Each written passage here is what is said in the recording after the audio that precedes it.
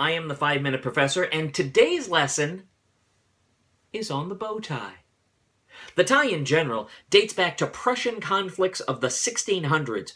A relative peace along the Adriatic allowed for Croatian mercenaries to fight against smaller princedoms in Prussia. Now, the Croatians at the time had their field uniform shirts, closed with silk scarves that they tied in the front and then tucked into their shirt. Now, that's where the tie begins.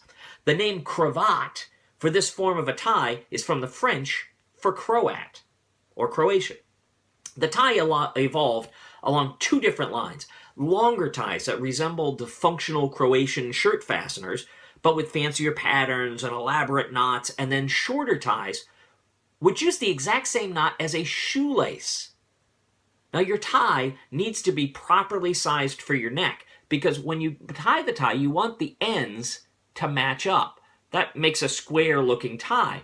Well, in order to do that, it needs to be set so it's the right size for your neck. Now, you can buy a tie which is just size, like you can buy pants, size 36 waist, where you can buy a tie which is a 15.5 inch or a 16-inch neck. Or you could buy an adjustable. In a minute, I'm going to take off this tie and show you how to tie a tie. But I'm going to show you where the setting is inside this shirt in just a minute. I wear thicker, natural materials. That's what I wear, with a backing that allows for the neck to be adjusted. Nicer silk ties require you buying exactly the right length tie. And bow ties can be varied by color and style. I like this, which is a flared end tie.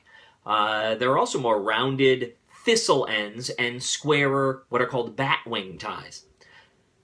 Now, bow ties are quite the height of fashion during the 19th century in the United States.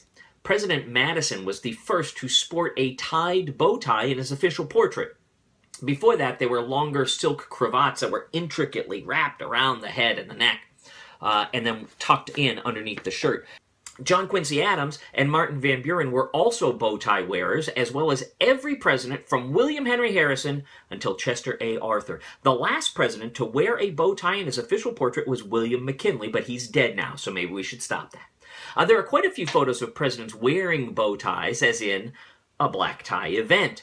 President Obama has avoided wearing a red bow tie, at least in part because over the last 5 decades, red bow ties have been closely associated with Louis Farrakhan's Nation of Islam. Nation of Islam folklore suggests that the bow tie is worn because a minister was once lynched by his longer necktie.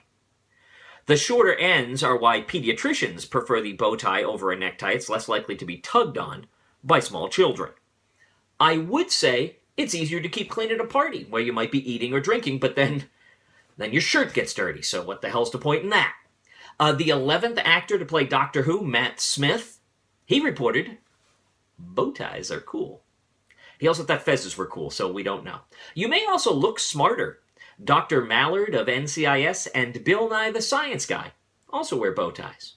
Perceptum, Quispium, Dametium. Learn something, damn it. Coming up in the next video, I'll show you how to tie a bow tie.